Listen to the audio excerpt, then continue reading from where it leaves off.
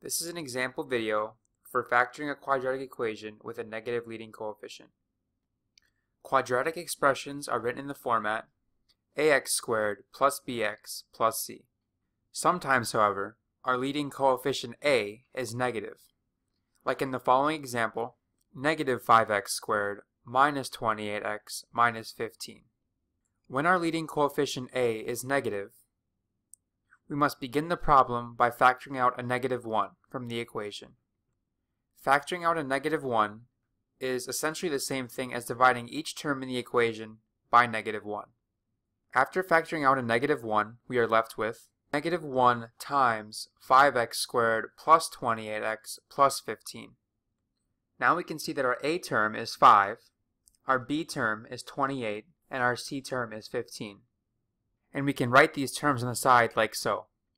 According to the AC factoring method, we need to figure out which factors multiply to equal a times c and add to equal b. In our problem, we can see that a times c equals 75.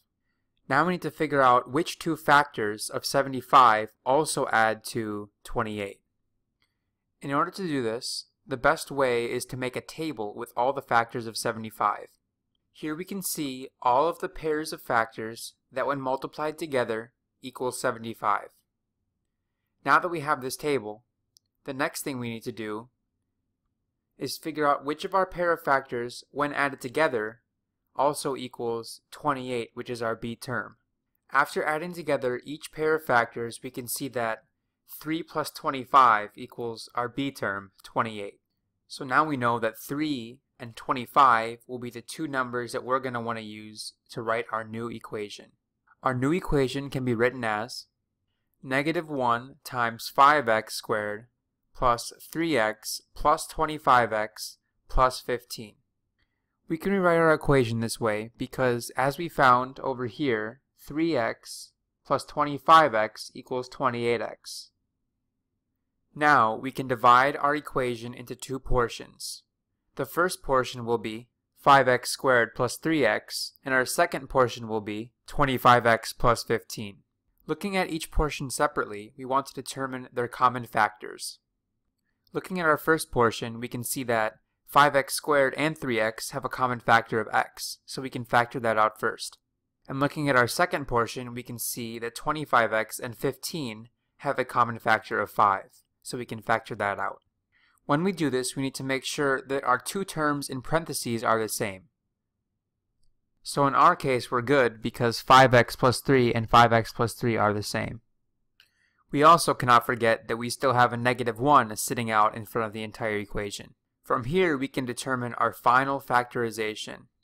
Our first factor will be the term that we have inside the parentheses. So in our case, it's 5x plus 3. And our second factor will be the two terms that are left over, which we have sitting out in front of our parentheses. In our problem, these are x and plus 5. And of course, we cannot forget about our negative 1 sitting out in front still. The only step we have left is to check our answer. We can do this by multiplying our two factors using the FOIL method, and then checking that answer to see if it matches up with our original quadratic equation. First, we multiply 5x times x, giving us 5x squared. Then we multiply 5x times 5, giving us 25x. Then we multiply 3 times x, which equals 3x, and 3 times 5, which gives us 15. We combine our like terms, 25x and 3x, and we still have our negative sign sitting out front. Finally, we distribute our negative sign to each term in the equation, giving us negative 5x squared minus 28x minus 15, which we see does in fact match up with our original quadratic equation.